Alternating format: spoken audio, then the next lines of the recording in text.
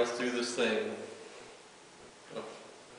Good morning, ladies and gentlemen. Normally I would say good morning and welcome to Trinity. Welcome to this day that the Lord hath made, and say that we will rejoice and be glad in it. Well, we certainly will rejoice and be glad in it, but right now for this week and for next week, you will not be able to be here with us. And so we wanted to make sure, the leadership of the church got together, and we wanted to make sure that you still had access to the Word, to the preaching, to the thought, because when we're in crisis, the best thing we can possibly do is to draw closer to God.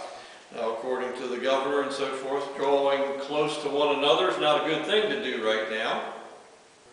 And so we're going to kind of take it a week at a time and make the decisions as we go. We obviously want to honor what the government is calling us to do, and if we need to close down for a bit, we will. But again, we will take it a little bit at a time. This thing seems to be evolving and opening up on a daily basis, and so we don't know exactly what tomorrow is going to bring, but according to God, we don't need to know. And so I'll be doing my messages and the Sundays, not the Sunday school, but the adult Bible study lessons, and probably some announcements and so forth on video from time to time. And so just kind of stay tuned and we'll go from there. First and foremost, let's come to Him in prayer. Father, oh my goodness, Father, things have changed and we don't like what's going on in the world around us. And we look for this thing called peace. But you tell us that peace can only come through you. And so, Father, we turn to you. It doesn't matter where we are. We can be together or we can be separate. You are always with us. Your Holy Spirit will guide us, will protect us. And we thank you for that. And so as we go, Lord, we just ask that you keep our faith strong and that you keep us in the Word, and that we think of new ways to reach out to one another. There's all sorts of technology we can use, Lord. Let us use it to glorify you. And we say this, of course, in Jesus' name. Amen. The verses that I was going to preach for today come in Romans. As you know, for Lent, we're doing a study in the book of Romans. This morning is Romans chapter 5, verses 1 through 11. But if you're home and you've got the opportunity, open your Bibles, and for the next several weeks we're going to be in Romans, and so a reread of Romans wouldn't be a bad thing. Paul says this, and the paragraph starts out saying, peace and joy, what is that? He says, therefore, since we've been justified through faith, we have peace with God through our Lord Jesus Christ, through whom we have gained access by faith into this grace in which we now stand. And we rejoice in the hope of the glory of God. Not only so, but we also rejoice in our sufferings, because we know that suffering produces perseverance. Perseverance, character, and character, hope. And hope does not disappoint us, because God has poured out His love into our hearts by the Holy Spirit, whom He has given us. You see, at just the right time, when we were still powerless, Christ died for the ungodly. Very rarely will anyone die for a righteous man, though for a good man someone might possibly dare to die. But God demonstrates His own love for us in this: while we were still sinners, Christ died for us. And since we have now been justified by His blood, how much more shall we be saved from God's wrath through Him? For if, when we were God's enemies, we were reconciled to Him through the death of His Son, how much more, having been reconciled, shall we be saved through this life? Not only is this so, but we also rejoice in God through our Lord Jesus Christ, through whom we now have received reconciliation. And so Paul is talking about the strength that is to come from our relationship with God. And he also talks about the idea that when we get caught up in the things of the world, and our schedules are changed and we don't seem to have much control over what's going on, then all of a sudden we feel like our faith is weak. But Paul says that we need to understand that these things happen so that our faith might be bolstered. And that's the theme for today. Good times and bad times all come together in Christ to develop our Christian character. Have you assessed your character lately? How about your Christian character?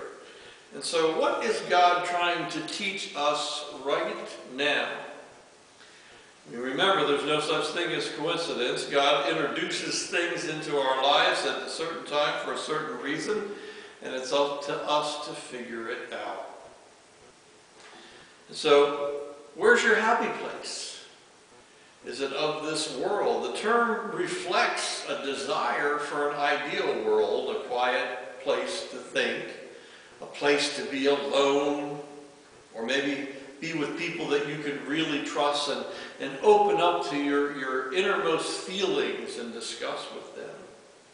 Who among us can't identify once in a while with those longings?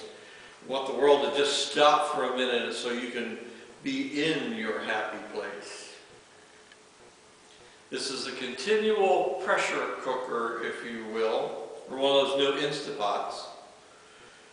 And we all need to find that place, maybe an old stream side where we can go, or a little boat that's there, or some forgotten towns where we can just stroll down the street unnoticed and have a time to drink it all in and not have the worries of the day. But in the modern madness of today, I often hear cries for this thing called peace of mind, whatever that looks like. And that peace of mind is not always tied to worldly goals like money and fame and success or power.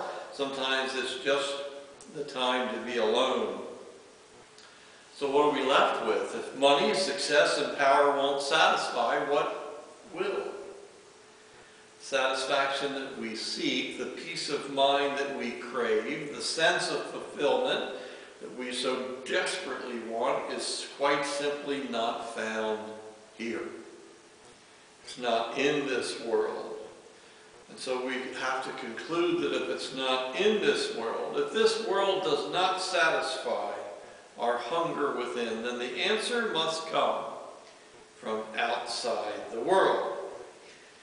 And it comes from God and nowhere else. And that's what Augustine was trying to say 1,500 years ago when he wrote this famous prayer. You have made us for yourself, God, and our hearts are restless until they find their rest in you. And so we have known all along that the only true rest will be in God, the true peace that only He can grant, but we still run around the world looking for that day where it all comes together. We have a restlessness with the things of the world, and I think that's what happens is we're constantly wrestling with all of the things that are going on. And we don't understand why it should be this way. Why can't we have peace on earth?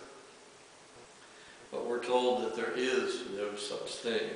And so as we return to chapter 5 of Romans, Paul's letter takes a decisive turn. Up to this point in the letter, Paul's focus has been on the power of the gospel to put people who are locked up in sin and under sentence of God's wrath into a right relationship with God.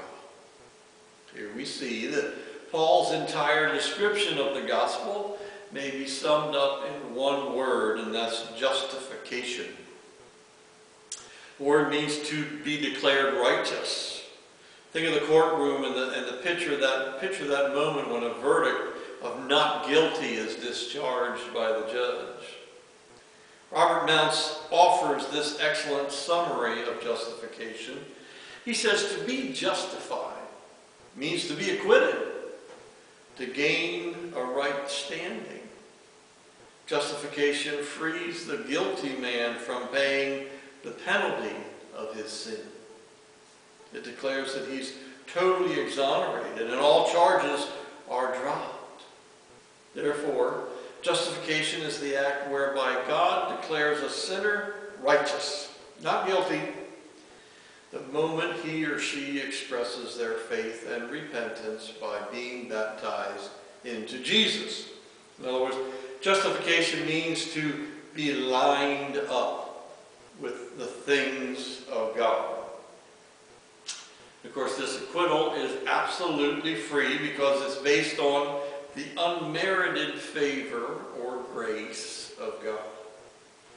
In Jesus, God arranged a plan by which he could justify the guilty and still remain the supreme moral being, and then he carried it out for us. And that's what we consider during this season of Lent as we approach the cross, where all of this atonement took place, where this justification happened. We need to look at ourselves and say, why am I not enjoying the idea that I have been saved through Christ? Have I forgotten it? And why have I forgotten it? Well, look what's happening now with the Center for Disease Control and the Novovirus and all of those things that are going on. They tend to steal our peace. They tend to sap our strength and to steal our glory and the thought that we can be at peace while we're still in this world. Seems like in the news every day there's a new development in this thing. And so what we decide today could not be true for tomorrow. But Paul reminds us what happens after we're justified, what's supposed to happen. If you are justified, if you are in line with God through Christ, what does it look like for you? How now shall we live? So Paul says, therefore. And you know in the Bible, when it says therefore, you better go see what it's there for. And he's saying that because of everything that he said before about the justification and the right relationship with God, since we have been declared righteous by faith, we have peace with God through our Lord Jesus Christ. We've also obtained access through him by faith into this grace in which we stand. And we rejoice in the hope and the glory of God. Then in verse 5, this hope will not disappoint us because God's love has been poured out in our hearts through the Holy Spirit. And so justification by faith is supposed to be the universal experience of everyone who puts their faith in Christ. And so that means that while the things of the world are flying around our head and causing all sorts of chaos and change in our life that we don't agree with, Paul says inside we have this inner peace because of our relationship with Christ and because of his actions that have lined us up with his way and his will. And then Paul starts talking about three great blessings that come to us as a result of all of that. The first great blessing from our justification is that we are supposed to have this inner peace that we talk about. We think that we don't have it in times of worldly turmoil. And we say, why hast thou forsaken us? But he hasn't. Never will. Never has. Never will. He's there. We are the ones who have pulled away from him because of the concerns of the day. Peace is a positive change in relationship between two people who were once enemies. And so we need to remember that that hasn't changed. We're still supposed to have peace. It's just that the fog of the day and the fog of the world has obscured our vision of it because we've allowed it to happen. Well, that doesn't mean that we should ignore what the government's saying and the medical experts and so forth. Oh, they know what they're talking about. Understand that God puts people in your path at a certain time for a certain reason, and I do believe that they are called of Him to find a resolution to this disease and so forth. So we're not going to ignore what their good advice is. But if we have this inner peace, we know that we don't have to be in church or in Sunday school or crowded together or separate in order to know and love the peace of God. This is a situation that should actually make us stronger. Oh, it may not make us happier. I don't know about you, but when somebody messes with my routine, I'm not a happy camper.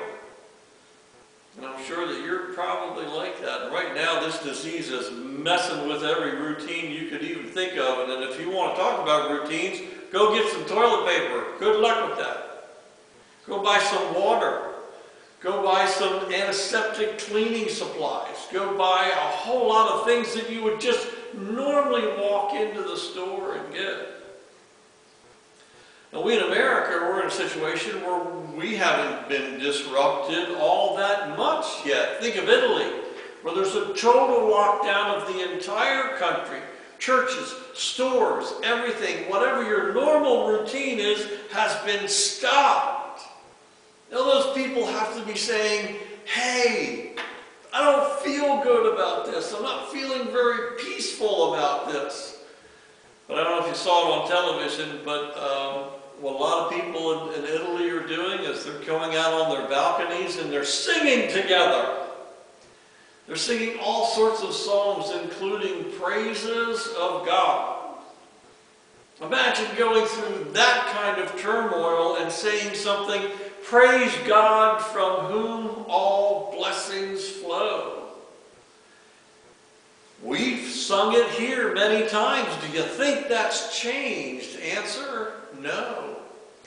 Because nothing is going to happen in this world that's going to disrupt the justification, the relationship that we have with God. And that's the second great blessing from our justification. We have access to God and God's grace. Yesterday I was sitting there trying to, online, I was trying to communicate with members and friends all over the world, and for whatever reason, the Wi-Fi was just crazy slow yesterday, and that's because everybody was trying to communicate at the same time. And I got a little upset because I was trying to send somebody some really important stuff, and I pushed the button and the computer didn't do anything. And so my access was limited. But we can't put that term over into God's world because there is no such thing. Our access is never limited. Enter the presence of the King. That's what the word access technically means. Consider how revolutionary this truth was to the early believers. The Gentiles were restricted. Think about the temple. They were restricted to the outer court of that temple. It was called the court of the Gentiles. If a Gentile went beyond that court, he could be put to death. Next was the court of the women, Jewish female worshipers. Next was the court of Israel for Jewish men. Next would be the court of the priests, where the altar of the sacrifice was. Finally, inside the temple proper, there was the holy place, where only the priest could minister, and behind it was the Holy of Holies that you've heard about. That was separated by the thick curtain, and if you remember on the day that Jesus was crucified, that curtain was torn apart. It was rent asunder. That's the word for it. To no longer ever exist, because our access to the inner Holy of Holies, which used to be restricted to only the high priest, was now open to us. And it wasn't a temporary thing. We're the ones that make it temporary. We're the ones that think that God is not listening. But the message of the day is that it's always open. John 14 verse 6 says, "No one comes to the Father except through me." Also notice that Paul says the access is based on the grace in which we stand. And so that grace doesn't change. Our standing before God is based entirely upon His grace, which does not change. How many times have you said this phrase, "There, but by the grace of God go I"? We claim to rely upon this grace of God. But in times of worldly trials, we tend to look and say, "Where are you, God? And why aren't you fixing this? Where's my peace? I miss it." But folks, we only miss it because we perceive that it is gone. But it's there. The third great blessing from our justification is that we have the hope of glory. This hope Peter talks about. He says we should all be ready to give the reason for the hope that we have. And that hope comes from God. And the word hope can be misleading because we have hope. We're humans. We have hope for everything. I hope this disease goes away tomorrow. I hope that everything gets back to normal. And I hope this and I hope that. I hope the Eagles win the Super Bowl. But is that going to happen? Well, maybe not. But the biblical concept of hope is different.